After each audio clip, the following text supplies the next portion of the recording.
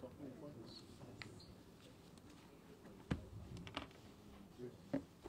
Thank you, they're moving. Yeah, no. Any of you questions again?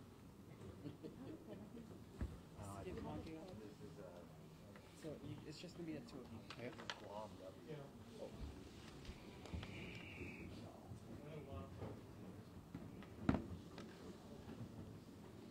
Up in Vigo.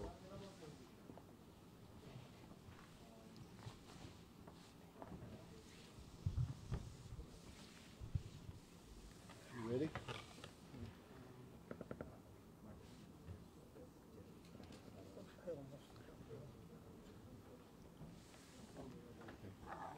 Tomas, you ready?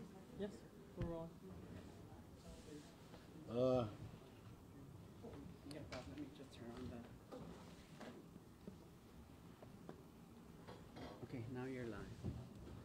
Good afternoon.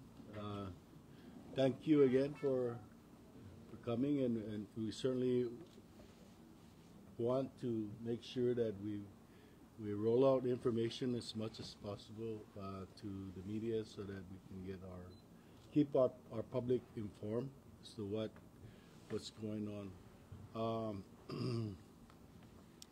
The latest on the typhoon and tropical storm, we're obviously it's passing us, and so today at 2 o'clock we're going to declare cancel the conditions, and at 4 o'clock, 4 or 5, 5 o'clock we will most likely for Saipan and Tinian. This is only for Saipan and Tinian. We will declare all clear, and then for Rhoda, because it's still experiencing some really strong gusts of winds, we will do the cancellation of conditions at about 4 o'clock, 4 or 5, and by 8 o'clock, hopefully we can declare all clear for Rhoda tonight, 8 p.m. Saipan and Tinian, no damage at all.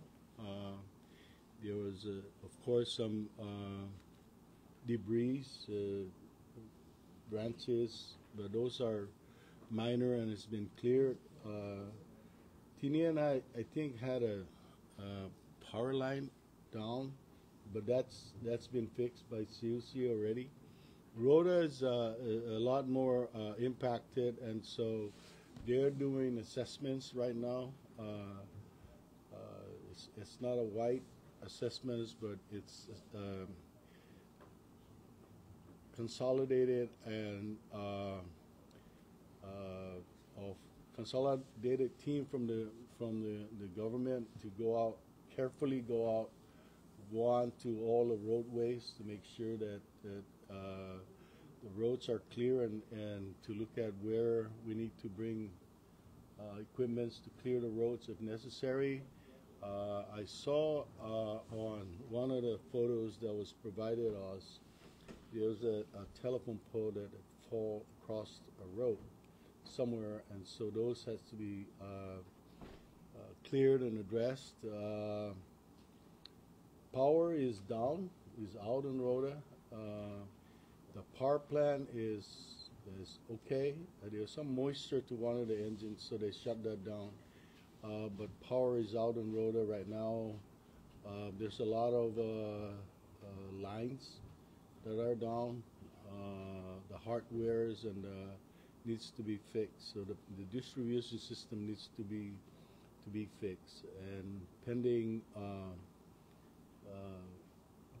availability of transport, we're working with the Department of Defense and FEMA to get the transport in for, maybe a military helicopter or a military C-130 to bring some equipments down to Rhoda for CUC, as well as some generators for the major infrastructure like hospital and other infrastructure that needs to be powered up the wells, water wells, and such. So we're waiting to get clearance. In fact, the Special Assistance for Homeland Security is on a call with JRM, Joint Region Marianas, going through an assessment and putting together a plan for Rhoda and what needs to. One of the key component, of course, in this is the airports. We need to the Department of Defense are needing to do a professional assessment of the Rhoda runways, whether it could, whereas C-130 can land, or what kind of equipments can land there. So they're doing that assessment. They're going to be doing that assessment either today, late today, or tomorrow morning, before a lot of these movements can occur. We're very fortunate that there has been no fatalities, at least in Rhoda also, and it's just the minor things that needs to be taken care of. Obviously, we're gonna learn a lot from the Rhoda case and be able to address those in the future, whether it's the water system, the power system, the shelters, the infrastructures and whatnot, and the equipments that we need to place there on Rhoda, because Rhoda is a lot different in that it's a little bit more isolated than, let's say, Tinian, Saipan.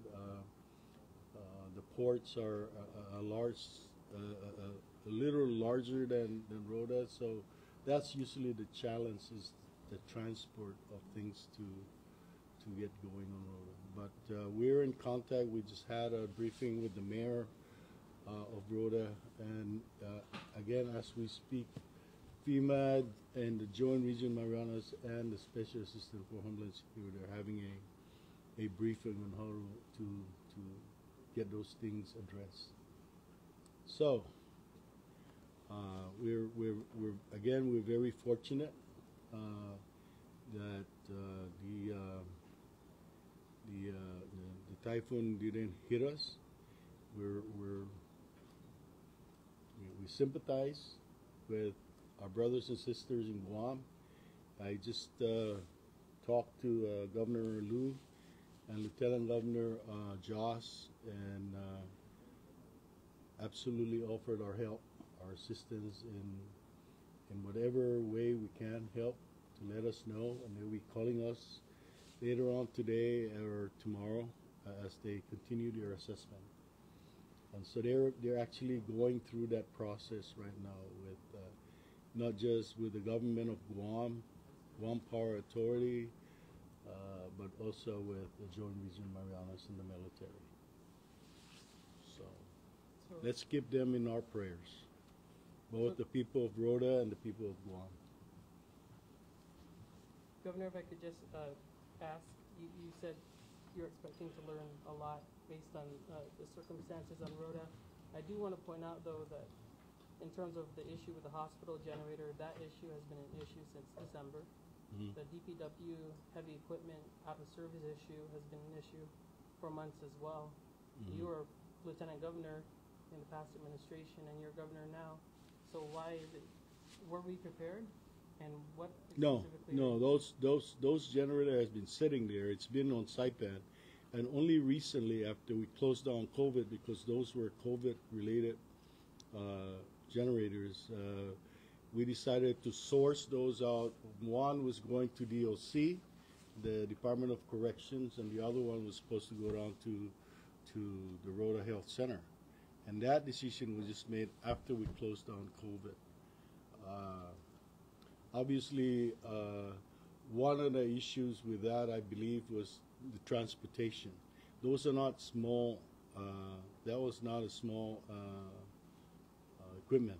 It's a very big equipment to send down to Rhoda. And so let me make a point that, and you know this, I was out of the decision-making process for 2 years prior to me being elected and inaugurated. That's a fact. Nobody will dispute that. I will not dispute that. So, in terms of those decisions, most of those decisions were made out of the previous folks that used to run Homeland Security and the emergency systems. So, Public Works, I understand from the President Secretary of Public Works that those equipments were pretty new. They were purchased. They were not old. They were recent purchases through OIA grants, and maintenance, of course, is always an issue. We have a payloader that was supposed to be operable for their landfill that's now inoperable because of electronic issue. Those should have been addressed. As you well know, and I've reached out to the municipality of Rhoda. Let me just put it in context here. A little bit of my context is each municipality, Rhoda and Tinian, had $3 million apiece for 2 years through ARPA. And previous administration also had a substantial amount of funding from community disaster loans and even CARES Act. Should we have addressed those issues? Yes, absolutely. The fact that we didn't, when we had the resources now, makes the challenge bigger. But nevertheless, those challenges and those issues have been addressed. Identified, and so I will sit down with the mayor of Rhoda, go down the laundry list of things that we need to do to make sure that all those real fundamental things like a water tank, a reserve water tank for the shelters are there, working equipment, heavy equipment, because there's nothing we can do about the ports right now. When Rhoda Sports, the channel closes, it certainly closes, and so we always have to just fly things in emergency. And we're very fortunate right now that JRM, Joint Region Marianas, is and FEMA and our Homeland Security and Emergency Management Office are on the ball to get those things resolved immediately. And just my second question before passing it on, I wanted to talk about federal and local share for the cost of what is to come. You mentioned about helping Guam, so I just wanted to ask two questions under that umbrella. Number one, what costs are we expected to incur, and what will the local share be? And given that, are we expecting a different type of declaration from the president in the coming days? Yeah. We will make those assessments. I would venture to say, and that as far as Saipan and Tina is concerned, the cost is going to be very minimal.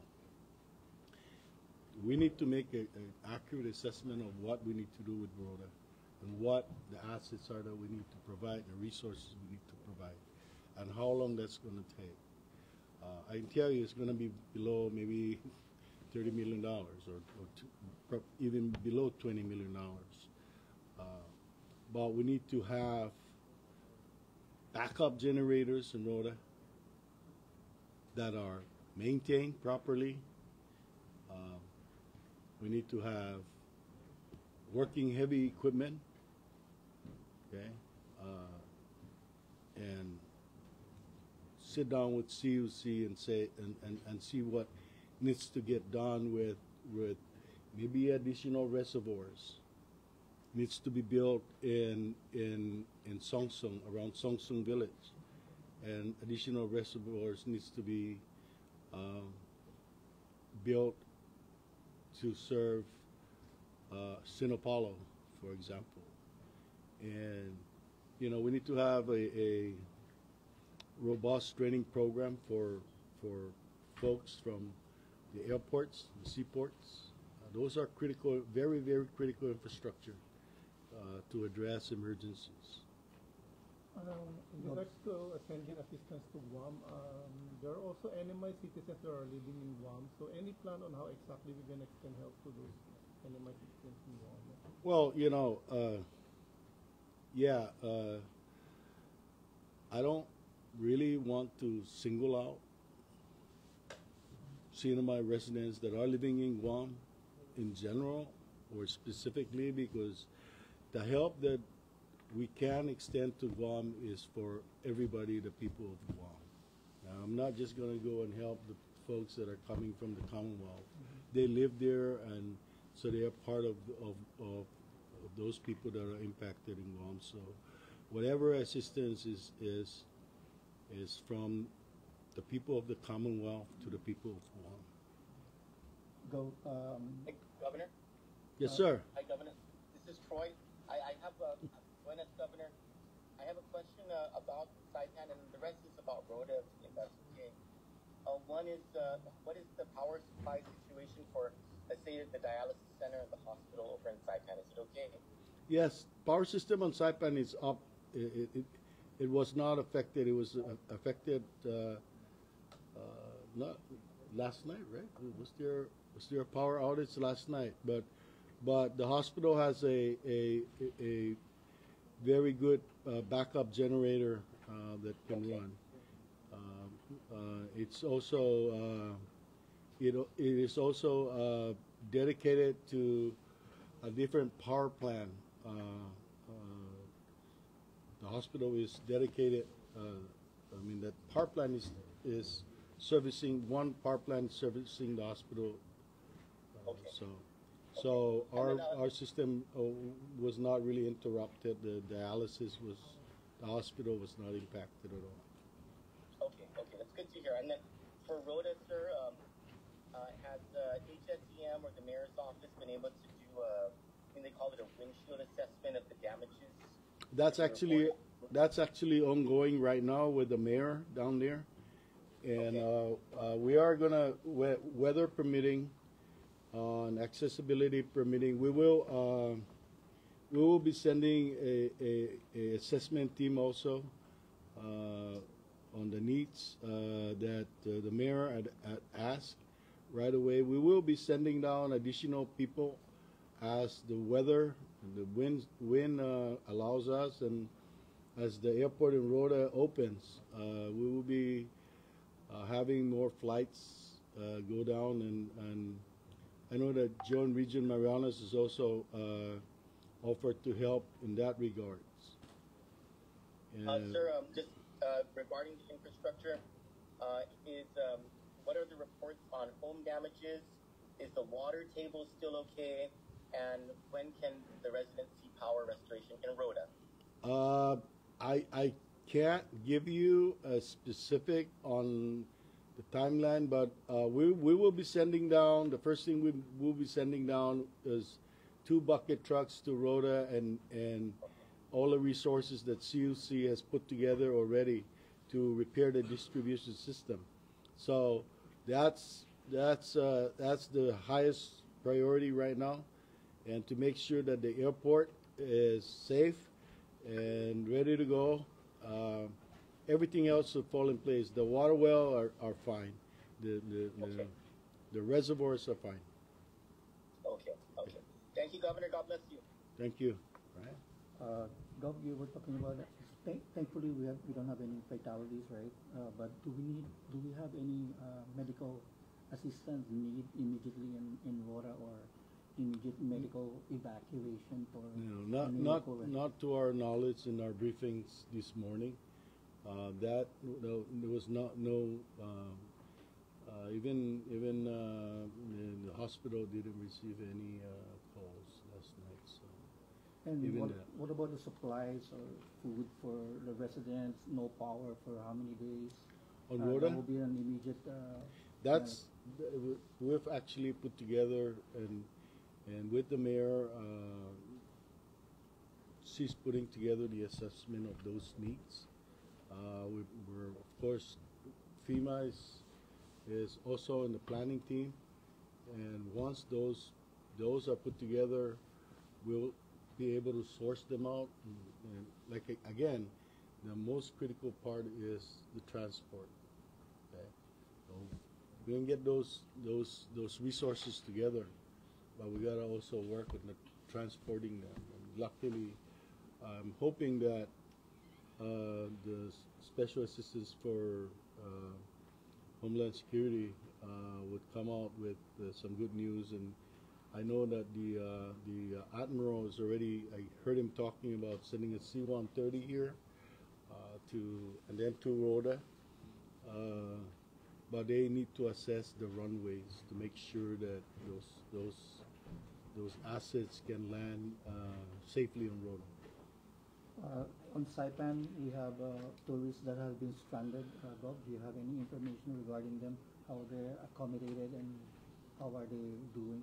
Well, I know that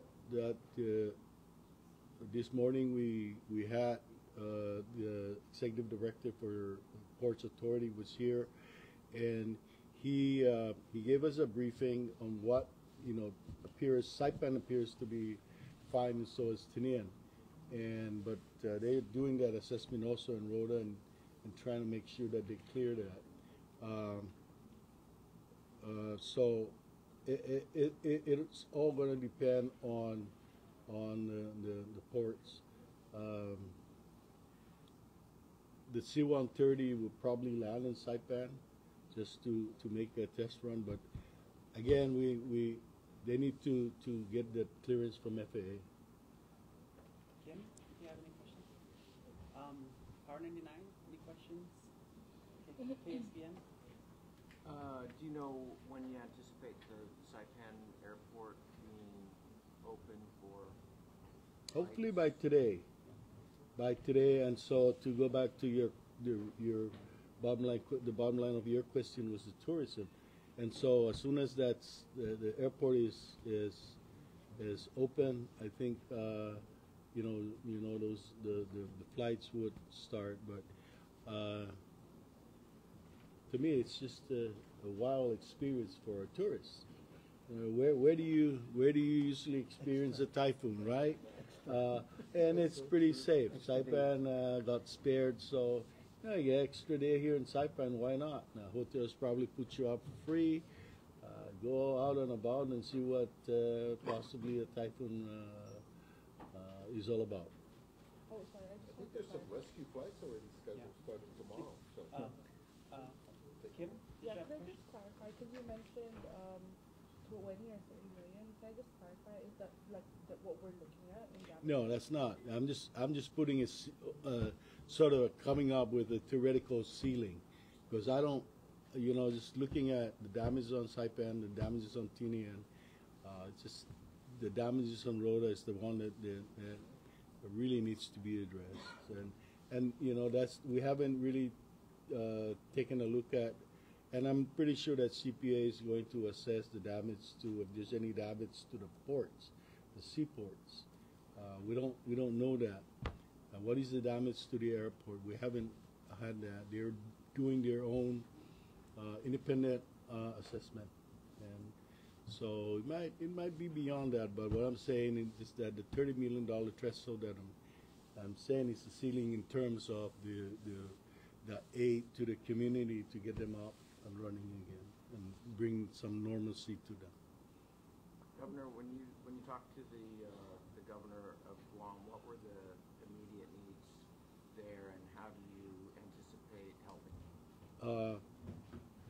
Their power, their infrastructure, their power and water, and I understand that their airport facility, not the runway, the airport facility is fairly damaged. It was inundated with water, but So I don't want to make any assumptions as to what their needs are.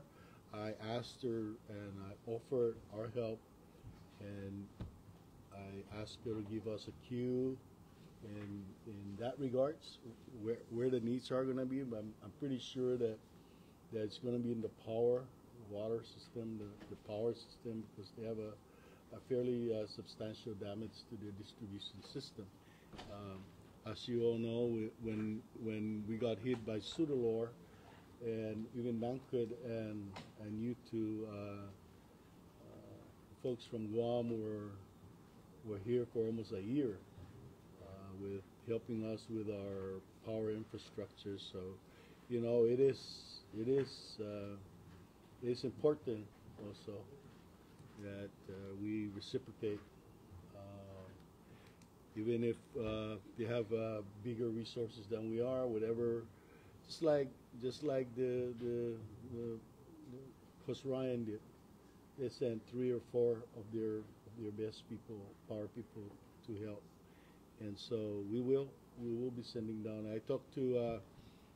I had a brief chat with Simon Sanchez, who happens to also got stuck off island, but we talked, and he said that in his briefing with GPA, they have all the equipments that they need. So they don't need us to send our trucks or bucket trucks or whatnot. They're most likely going to just need bodies to help, line crews and such.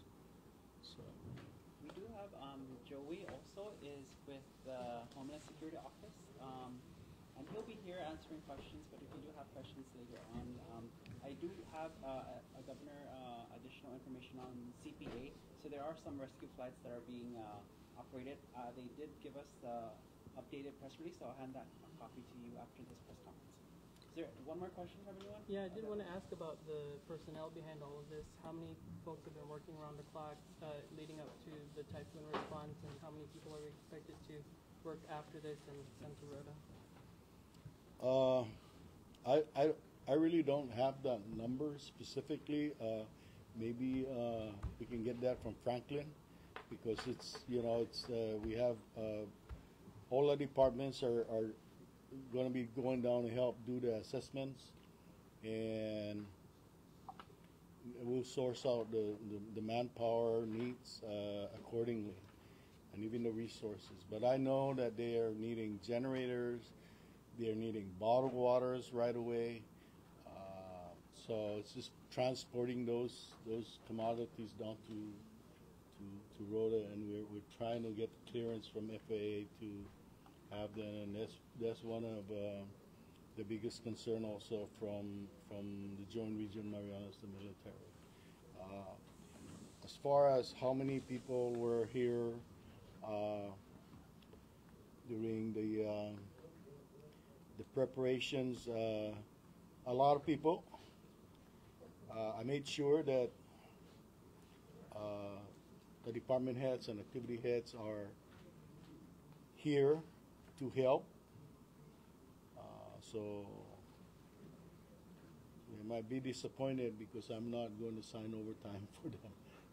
That's part of their job. And the other ones, we're keeping track. Franklin and his team are pretty tight about it. We made it a point to say that every expenditure and every resource that we get on shelves, or even the personnel costs, are properly documented with the help of FEMA. And some of these folks were pre-positioned here. Brian Beck was here, and then we have additional 2 people, and the head of this typhoon response from FEMA is headquartered in Guam right now, because that's where the major damages are. But we're in contact every day with him. Joey, maybe you can tell us how it was like last night when we were like monitoring the storm. How many were here? what were the shifts like? Well, let me start off by expanding on what the governor had mentioned earlier about the cancellation of conditions and leading into possibly the all clear. So the canceling of conditions right now at 2 p.m. is we're canceling the conditions of Tropical Storm Condition 1 of Saipan and Tinian as of 2 p.m. And that justifies and supports that we do not expect any more damaging winds within the area, although we advise the community that there's possible strong gusty winds and heavy rain, torrential rain that are associated with some feeder band activity with this system. Again, we're using the times when we cancel the conditions to send our emergency response teams out to assess, our critical infrastructures and our lifelines, pretty much our roads, our power, our water, and so forth. Again, for Rhoda, they are continuing to do their assessments. As the governor had mentioned, we are looking at canceling conditions later on today. Again, on the advice of the assessments that the governor will receive and assess. But really, to answer your question about how it was last night or throughout the night, we're fortunate that just as in you two, we did not lose communications with the National Weather Service. We continue to synchronize our efforts with them, with everyone here. We have daily synchronized meetings with Mayor Hokuk and her command team, and we ensure that all these efforts are well coordinated, and the governor puts his full support down to the people of Rhoda.